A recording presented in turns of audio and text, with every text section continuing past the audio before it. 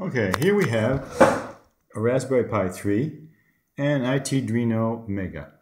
They're connected by all these wires, which are for SPI communication. This is a simple test of SPI where the Raspberry Pi is the master and the Iteaduino is the slave.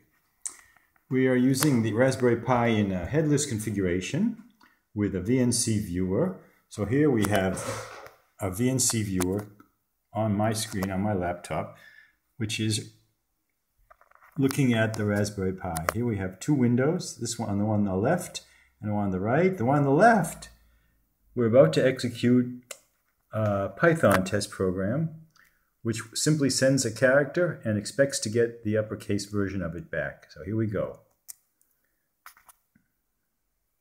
See that? It works perfectly. It works perfectly, absolutely perfectly. We can stop that, and now we can try the equivalent program in C++. So we have a binary executable here which executes. Oops, a mistake.